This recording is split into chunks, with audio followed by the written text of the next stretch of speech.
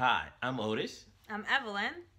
and we have a topic that we want to share with you guys that comes from a project that we're working on: So the topic is negative thinking. yes, negative thinking. I am guilty. I'm guilty. You guilty? I am guilty of having sporadic thoughts that pass through, as you can hear and see the words pass through.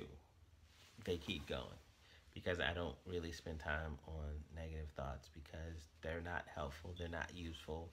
It only brings people down.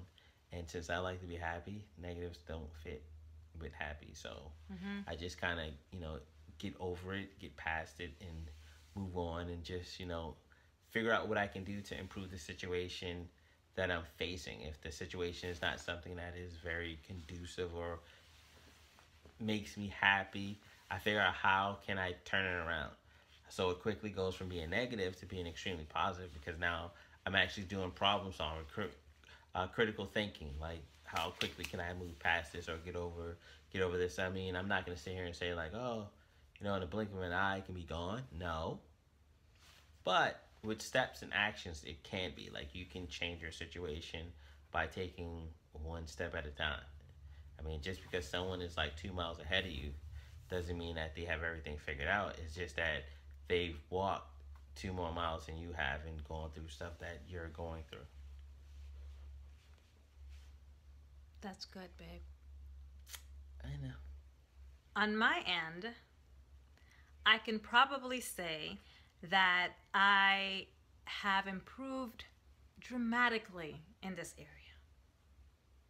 Dramatic is a very powerful word. I'm just saying. I used to be very self-critical, very. And the negative self-talk was loud. It's not that loud anymore, actually.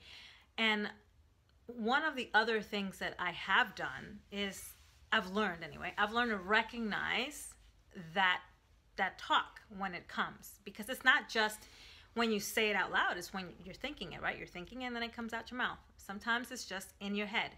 So I've learned to identify when those voices are coming, and then to detach myself from them, that it's not really me, that those voices aren't necessarily always feeding me truth. They're just feeding me fear and just the wrong feelings. So it's not perfect, but I don't think none of us are. We all struggle with this at some point.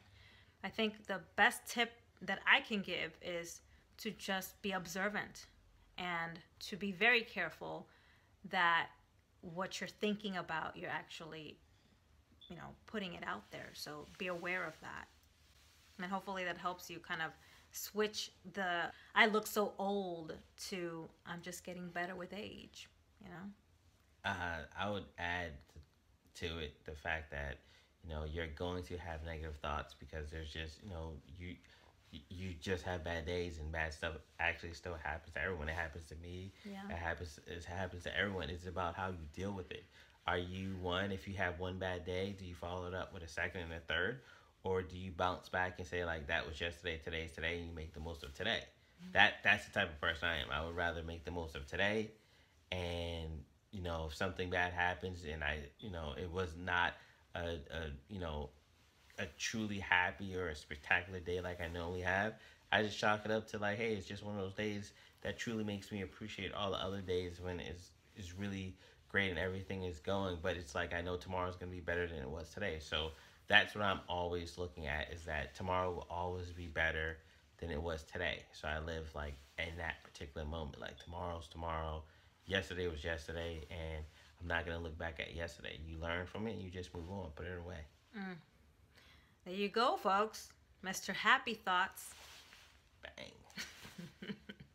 Don't be too hard on yourself. No one's perfect. And like I said, you're going to have negative thoughts. Everybody has negative thoughts. Everybody. And if someone tells you that they don't have negative thoughts, they're lying. And there's the first negative thought that's right there, is that they don't have negative thoughts. Everyone has it. It's just, what do you do with the thought that matters? Do you put it out? Do you laugh it off? Do you send it away? How you process and handle it makes the difference. Cool. So what do you guys think? How do you handle negative thoughts, negative thinking? How do you handle it? Comment below. Feel free to like this video if you liked. Like it. And share with your friends. Make sure you pass it along. Help someone out. The other thing is we have a new website. It's otisandevelyn.com, and we're inviting you to come check us out. Yes. So please, we thank look you. forward to seeing you there. Appreciate it. And do send us your thoughts. And if you have any questions, go ahead and send those over too. We'll see you soon. Hasta luego. See ya.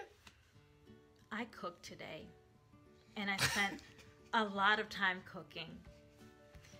And I really, really just wished that someone would acknowledge my good cooking. Because damn it, I cooked today.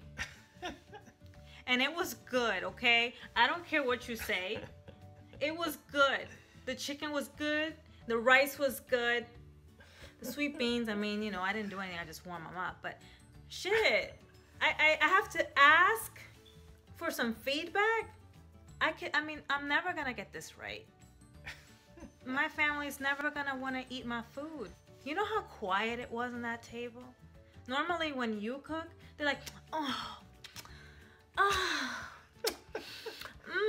yum. And it was so freaking quiet. And I was so insecure. I mean, it really sucked. That's, I don't think you liked my cooking. No, it's not that. No, everyone's just hungry. So you enjoy in silence. What? How am I supposed to really believe that? Seriously?